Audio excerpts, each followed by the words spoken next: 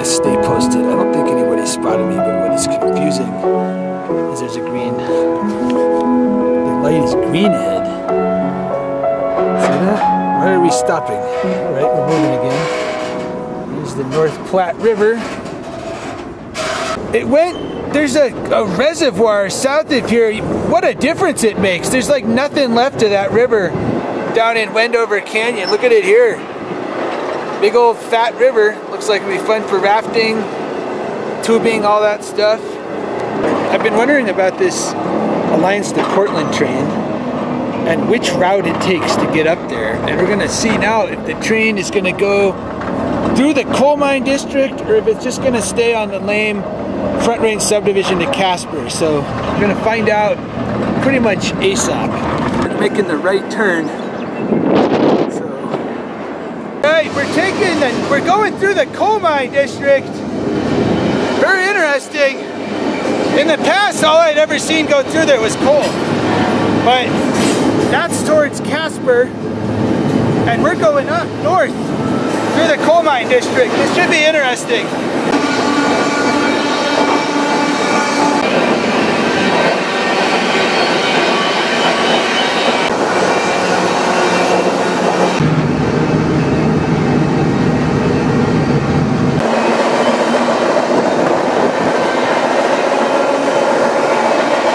This is the Orin subdivision, triple main line. There's at times you got 4 main lines on this. It's all coal, except for this. I don't think they run a lot of anything else but coal. And going further up, if it's still light, I'll point out the mines. There's a lot of mines. This side of the train is branching off. And this train is just gonna go right through. It's not gonna stop at all, I'm hoping. With 3 main lines, shouldn't be any need to F around.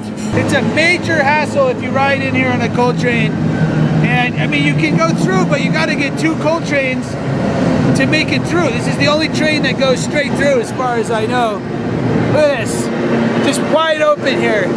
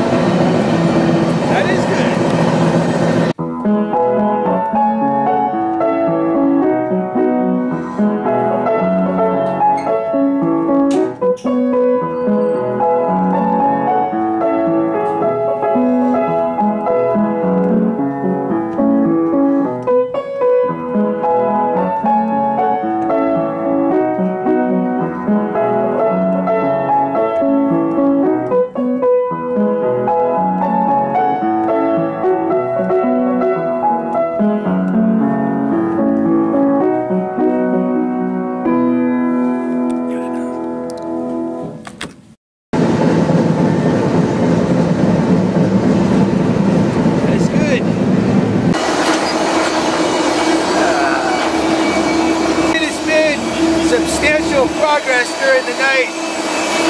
Definitely past Sheridan. I think I'm getting somewhat close to Laurel, Montana now.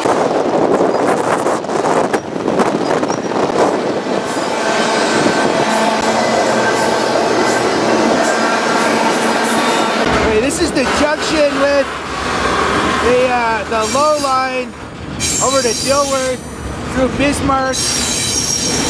Meeting up with that. We're not going to be on Montana Railway tracking from here on. So next stop is going to be Laurel, which I'm hoping will be short. And the train, I'm staying on this train to Missoula.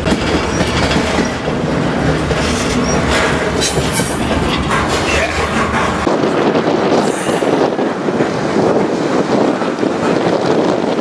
These wind turbines going past. Not every day you see these wind turbine trains.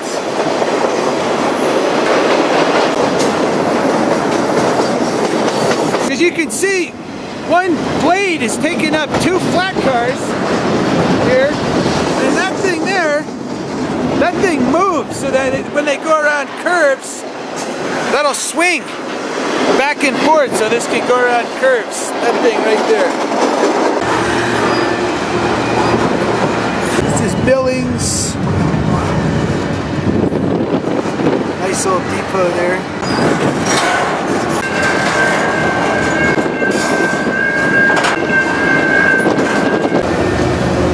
Okay, through Laurel.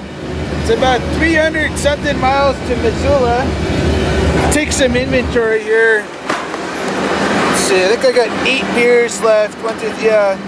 Or is that 9? 1, 2, 8 mirrors. And then I've got this Picharita thing too. So that should be sufficient to make it to Missoula, I'm hoping.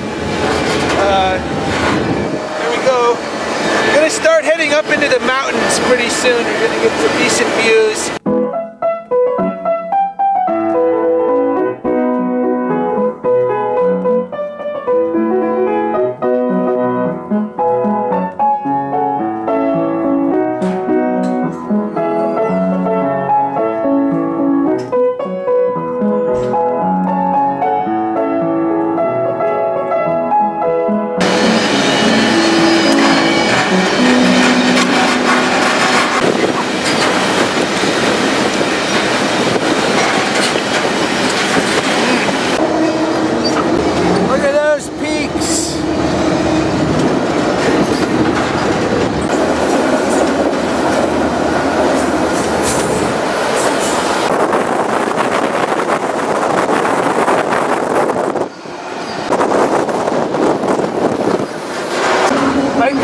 Hit some weather as we approach Livingston. As long as the train moves, these double stacks provide a decent amount of cover from the rain. But if it's not, I'm thinking this train's on the way for sure.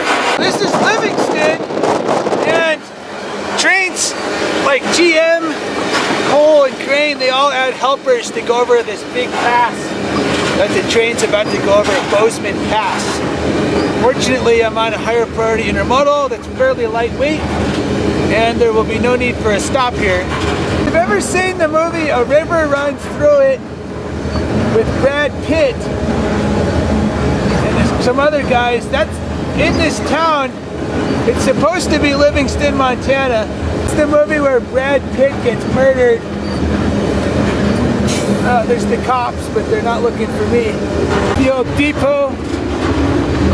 The Northern Pacific depots, they got those yin-yang symbols on them, which is interesting. It's going through town here. Weather coming in. I'm not honestly prepared for a big rainstorm if the train stops. We're through town.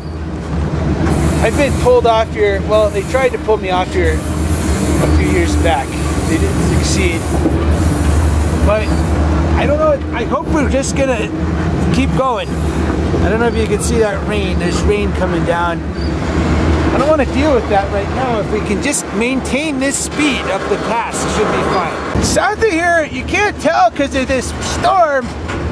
That's Yellowstone. It's about 60 miles south to the north entrance at Gardner, Montana. You can't tell, there's big snow-capped peaks all around here. I'm really hoping that this weather is just in this area. I don't have what it takes to make it another 200 miles. If it doesn't, you know, if we go slow and it's getting me wet. So far I'm dry, but it's coming down. Not good. We're stopped. I mean, when you see mountains like this and it's April, you know, I don't think this is anything that's going to be lethal, but this is not good.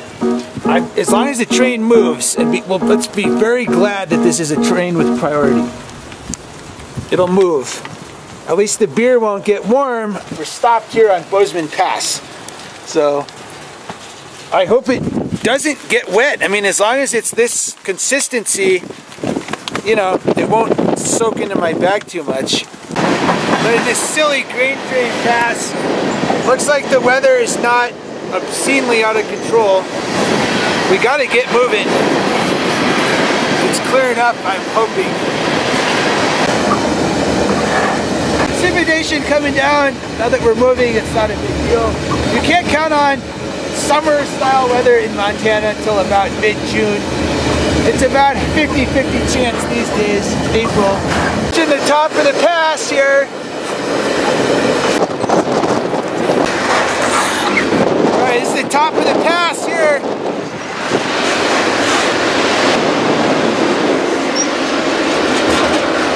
All of a sudden it's back to winter. Look at that. It's winter up here at the top of Bozeman Pass. The good news is the beer is cold. The bad news is I'm cold as well. Coming down off Bozeman Pass into Bozeman, Montana. It's getting cold. As long as we can go fast, it won't be an issue.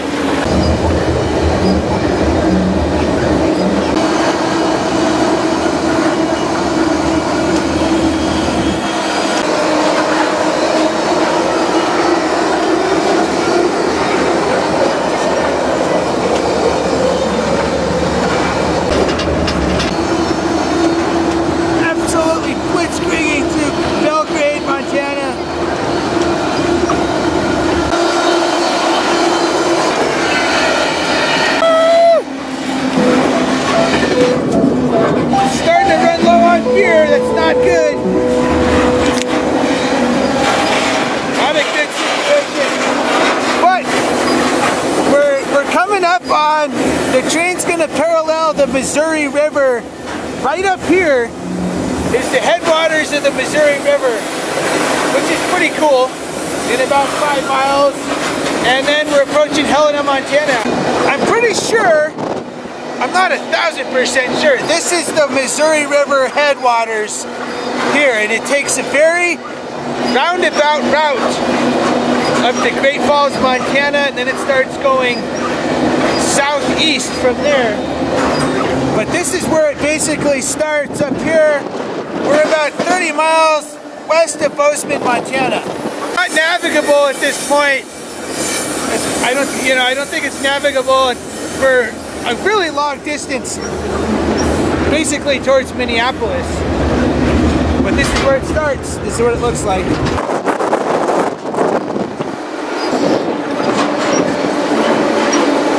In Montana. Look at this. This is the Missouri River. Basically the headwaters just about right here.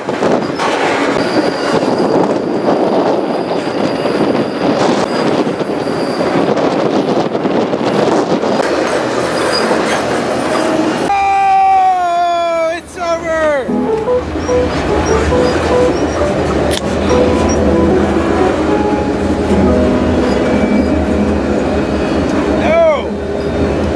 Is good. I'm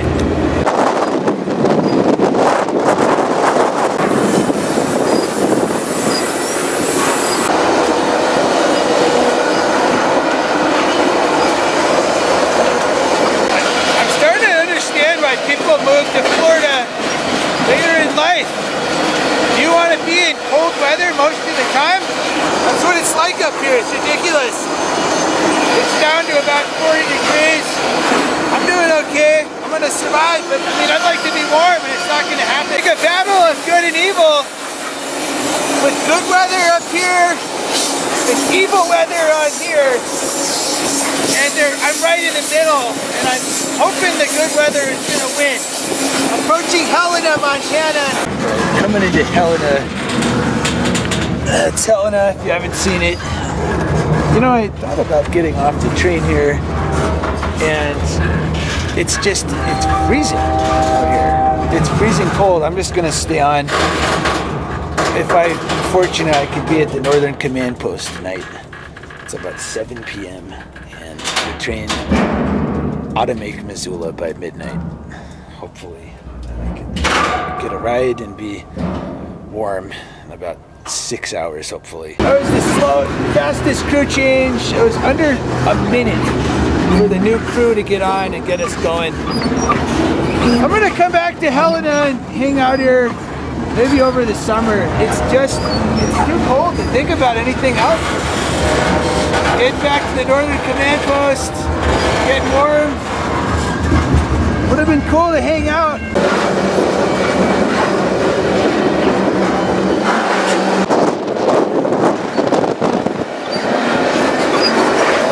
This is one of the steepest railroad passes there is in the US, going over the Continental Divide.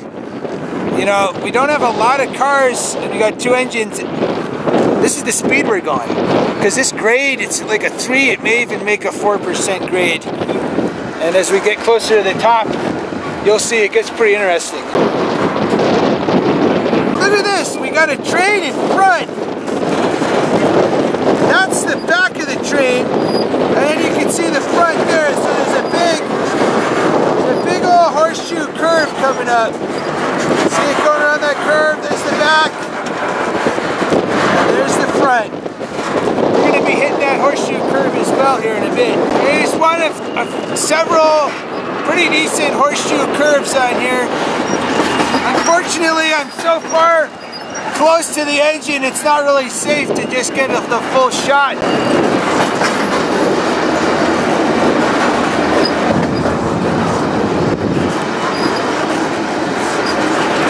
Now there's the track up there, the same track as this. I don't think this train is long enough so you can totally see what the deal is with this next horseshoe curve. So there's the track down there. If you got a long train, you can watch your own train go in the opposite direction down there. And here's some ghost town. What the hell's going on there?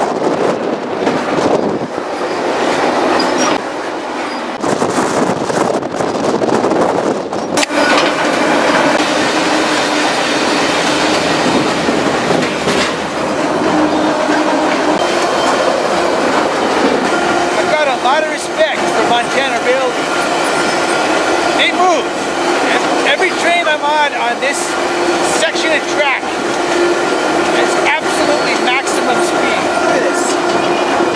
It's incredible. It's got to be about 65 mph. Right, it's about 2 hours later since the last transmission. The train is on the very east sector of Missoula. Meaning that this trip is about to be over and I can warm up. It's got cold. It is severely cold out here. It's like the same temperature as when I left 2 months ago. It's ridiculous. But we're coming in, and I think I can get a ride soon, and I can get warmed up. I hope. My teeth are chattering. This is it. Anytime the train stops, I'm getting off. Whenever the train slows down, I'm going to get off the train. Just about to come to a stop here in the Missoula yard. I gotta tell you, it's good that it's dark. Pointing out again, the depot. Look at those yin-yangs. That's only on this railroad, the Great Northern. I'm sorry, the Northern Pacific. Nowhere else. Alright. Coming to a stop in the Missoula yard. Time to get off. I'll say again, this is good that it's dark, because this is impossible to escape in the daytime. Stobe the Hobo, I'm getting off. I'm off the property. Successful arrival in Missoula, Montana in the darkest hours of the night.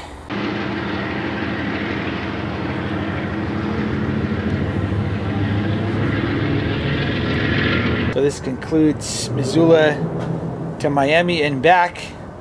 2 months ago on February 14th, I left basically right here. This is the pedestrian overpass over the yard in Missoula. And I went as far east as Miami. That's almost as far as you could get. It's as far as you could get on a train. Obviously, you could get to Key West if you were just driving. And I returned on pretty much a different route. It's not a joke what happened. This was a mega length trip. And I need a break. I'm fried. So the trip is over. Signing off. Stobe the Hobo. Until the next trip. Out.